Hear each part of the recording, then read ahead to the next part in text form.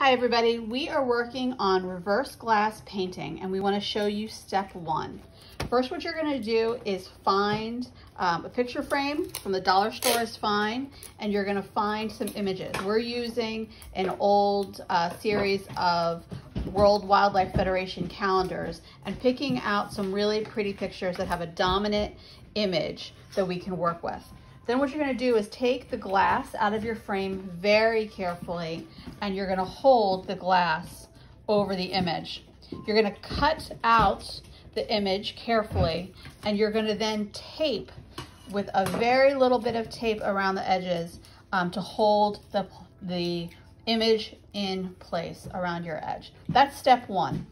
We're terrible artists. Step two for the reverse glass painting is to take your image that you have taped gently around the glass, and then with a Sharpie or some kind of permanent marker, you're going to outline the image that you want and anything that is black. So in a picture where you would normally paint the dark colors first and the light colors second, and then the detailing last, you're going to flip it. So you're going to do your fine detailing work as the first thing that you do.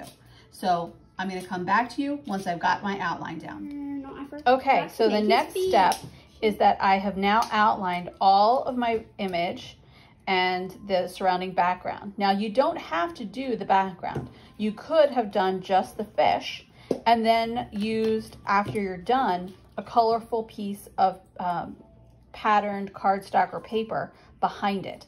So what I'm going to do right now though is start to paint, and the way that you do this is that you start with your lighter colors first. So we're doing the opposite, we're doing reverse. Also, I have to warn you, this part where I'm going to begin painting is actually going to be the back of my painting. So again, this is what makes it reverse glass paint. We're painting from behind. So it's going to look pretty bad over time, but trust me and trust the process. It's going to turn out really cool. All right, I'm going to get started. I am behind. Okay, I've just done the lighter stuff, and now I'm going to start bringing in my darker colors. That's the next step. Okay, so now I've got a lot of my background done, but I'm going to come in with the much darker colors at this point. Okay, I'm now finished with my painting. I'm going to wait for this to dry, and then we're going to take a look at what it looks like on different backgrounds. Okay, so we've reached our last step.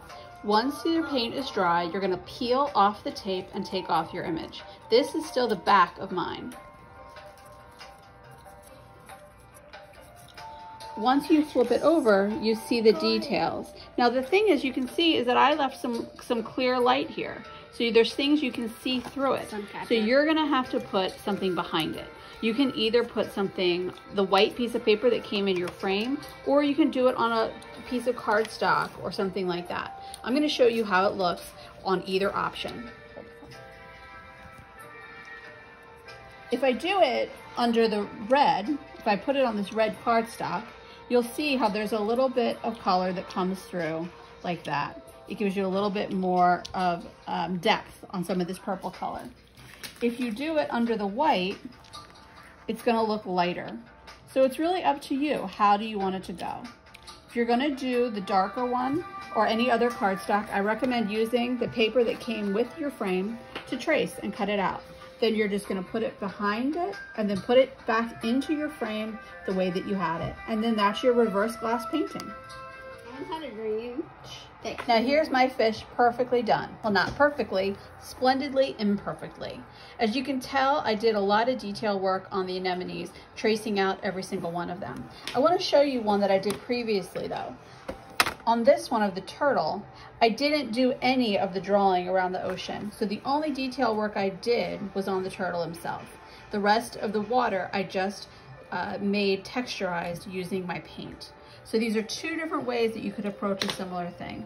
The other idea is to not do your background. I could have just drawn the turtle and painted him and then done a nice pretty blue or green or even pink as contrast color paper as my background. It's really up to you. I hope you enjoyed this craft and make a lot of reverse paintings yourself. Take care.